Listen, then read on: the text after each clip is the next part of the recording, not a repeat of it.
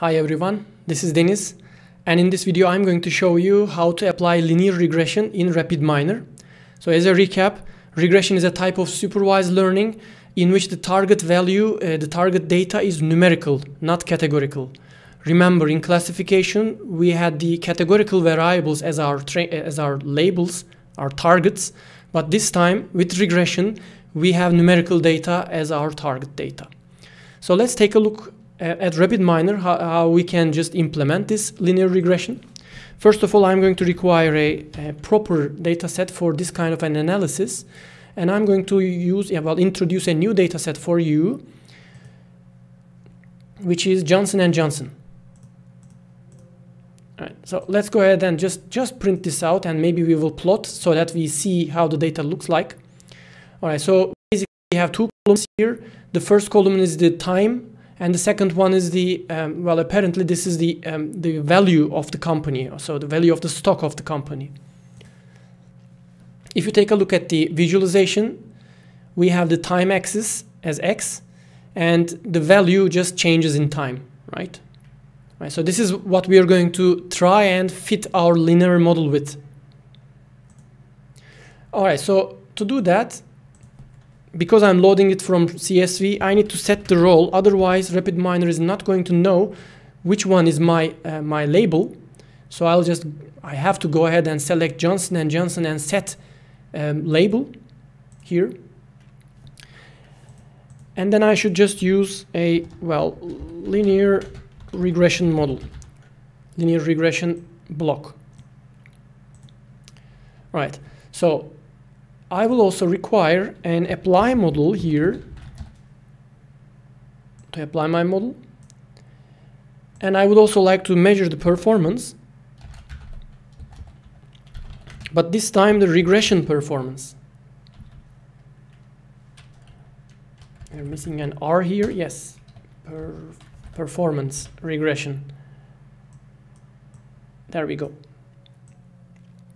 All right, so as always, apply model requires unlabeled data. So to provide unlabeled data, I need to split the data. I'll just go ahead and create the partitions, two of them. 0.7 is the training set, 0.3 is the test set, as always. All right. Now the first partition, which is the larger one, is going to be an input to my linear regression model, and the second one is the unlabeled. The unlabeled part will be the input to my apply model. Right. So I would also like to measure the performance. Pay attention that this is a regression performance block. Okay. And then I would also like to print out this one,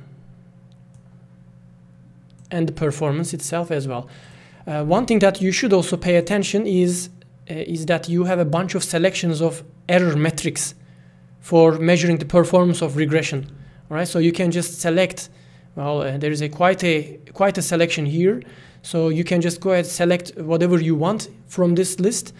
But I'm just going to select the root mean squared error and absolute error.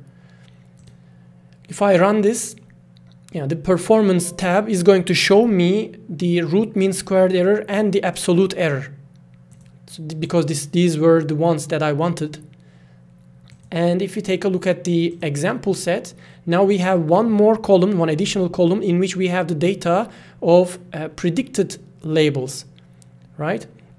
So this time the labels are numerical, so we have the prediction also numerical. Let's go ahead and check the visualization.